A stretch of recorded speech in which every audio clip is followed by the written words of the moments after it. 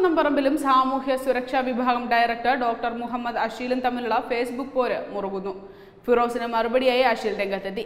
പിരിച്ചു കിട്ടിയ പണത്തിന്റെ കണക്ക് കാണിക്കാൻ ഫിറോസ് തയ്യാറാവണമെന്നും അല്ലാത്തപക്ഷം അത് ദേശവിരുദ്ധ പ്രവർത്തനമാണെന്നും അഷീൽ ഫേസ്ബുക്ക് ലൈവിലൂടെ വ്യക്തമാക്കി. സാമൂഹ്യ സുരക്ഷാ മിഷന്റെ ഓഡിറ്റ് റിപ്പോർട്ട് പുറത്തുവിട്ടുകൊണ്ടായിരുന്നു അദ്ദേഹം ഫിറോസിനോടും കണക്ക് ആവശ്യപ്പെട്ടത്. ഓൺലൈനിലൂടെയും മറ്റും പിരിച്ചെടുത്ത പണം ചെലവാക്കിയതിന്റെ കണക്കാണ് റിപ്പോർട്ടിലുണ്ടായിരുന്നത്. 148 കോടി പിരിച്ചെന്നും അത് ചെലവാക്കിയത് എങ്ങനെയെന്ന് കൃത്യമായി കണക്കുണ്ടെന്നും അദ്ദേഹം വ്യക്തമാക്കി. 100-ലധികം വീഡിയോയിലൂടെ 200 കോടി രൂപ പിടിച്ചുവെന്നാണ് ഫിറോസ് കുന്നംപറമ്പിൽ പറയുന്നത്.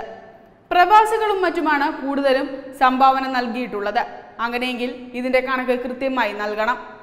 കൂടാതെ വിദേശത്തു നിന്നുള്ള പണം വാങ്ങാൻ അനുവാദം നൽകുന്ന ആഭ്യന്തര മന്ത്രാലയത്തിന്റെ FCR രജിസ്ട്രേഷൻ സർട്ടിഫിക്കറ്റ് കാണിക്കണമെന്നും അദ്ദേഹം ആവശ്യപ്പെട്ടു.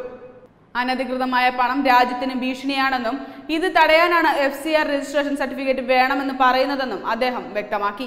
ഞാൻ നന്മമരമാണ് 200 കോടിയുടെ കണക്ക് കാണിക്കേണ്ട എന്നാണെങ്കിൽ അത് ദേശവിരുദ്ധ പ്രവർത്തനമാണെന്നും അഷീൽ കൂട്ടിച്ചേർത്തു. ഫിറോസിനെതിരെ രംഗത്ത് വന്നതിന് പിന്നാലെ അദ്ദേഹത്തിന്റെ ഗുണ്ടാ സംഘത്തിന്റെ നിരവധി ഫോൺ കോളുകളാണ് തനിക്ക് വരുന്നത്. ചാറ്റിൽ നിന്നു പോകുമെന്നും നന്മമരം അവസാനിച്ചു പോകുമെന്നുമുള്ള വേദനയല്ല അതെന്നും അതിലും വലുത് എന്തോ ആണെന്നും അദ്ദേഹം പറയുന്നു. കിഡ്നി ട്രാൻസ്പ്ലാന്റേഷൻ 25 ലക്ഷം രൂപ വേണമെന്നാണ് ഫിറോസ് പറയുന്നത്. എന്നാൽ പിരിച്ച 3 ലക്ഷം രൂപ ഞങ്ങൾക്ക് തരികയാണെങ്കിൽ സാമൂഹ്യ സുരക്ഷാ വിഭാഗം കിഡ്നി മാറ്റിവെക്കാമെന്നും അദ്ദേഹം വ്യക്തമാക്കി. കിഡ്നി വാങ്ങാനാണ് അത്രയും പണം ആവുക എന്നാണ് ഫിറോസ് പറയുന്നത്. അങ്ങനെ വാങ്ങാൻ പറ്റുന്നതല്ല കിഡ്നിയെന്നും അങ്ങനെയെങ്കിൽ അവയവ മാഫിയയുമായി ബന്ധമുണ്ടോ എന്ന് സംശയിക്കേണ്ടി വരുമെന്നും മുഹമ്മദ് അഷീൽ പറയുന്നു. നിരവധി പേരാണ് ഫിറോസ് കുന്നംപറമ്പിലിനെതിരെ രംഗത്ത് വരുന്നത്. അനവധി പേരാണ് മുഹമ്മദ് അഷീലിന്റെ വീഡിയോ ഷെയർ ചെയ്തത്. അതേസമയം രാജ്യാന്തര ഭീകരൻ സക്കീർ നായിക്കുമായി ബന്ധപ്പെട്ട് സംശയത്തിന്റെ നിഴലിലുള്ള പീസ് ഇന്റർനാഷണൽ സ്കൂളുമായി ഫിറോസിനുണ്ടായിരുന്ന ബന്ധവും ഏറെ സംശയത്തിന് ഇടയാക്കുന്നതാണ്. പീസ് ഇന്റർനാഷണൽ സ്കൂളിന്റെ തൃക്കരിപ്പൂരിൽ നടന്ന പരിപാടിയിൽ ഫിറോസ് കുന്നംപറമ്പിൽ ഈയിടെ പങ്കെടുത്തിരുന്നു. കോലാലംപൂരിൽ വെച്ച് നടന്ന KMCCയുടെ പരിപാടിയിൽ ഫിറോസിനെ ആദരിച്ചിരുന്നു. സക്കീർ നായിക്ക് കഴിയുന്നത് കോലാലംപൂരിലാണ്. ഫിറോസിന്റെ കോലാലംപൂർ സന്ദർശനം അതിനാൽ തന്നെ സംശയാസ്പദമാണെന്ന ആരോപണം ഉയർന്നിരുന്നു.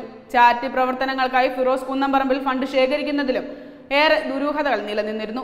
ചാരിറ്റി മറവെച്ച് ഒട്ടനവധി വിദേശ രാജ്യങ്ങളിലാണ് ഫിറോസ് കുന്നംപറമ്പിൽ സൗജന്യമായി സന്ദർശനം നടത്തിയിരുന്നത്. ചാരിറ്റിയുടെ മറവിൽ ലഭിക്കുന്ന ഫണ്ടുകൾ പലരുടെയും അക്കൗണ്ട് വഴി പല സ്ഥലങ്ങളിലേക്കും എത്തിക്കാൻ പറ്റുമെന്നും ഇത്തരത്തിലുള്ള അന്വേഷണം വേണമെന്നും ഫിറോസിനെതിരെ ആവശ്യം ഉയർന്നിരുന്നു. Web desk Tatwamayi news.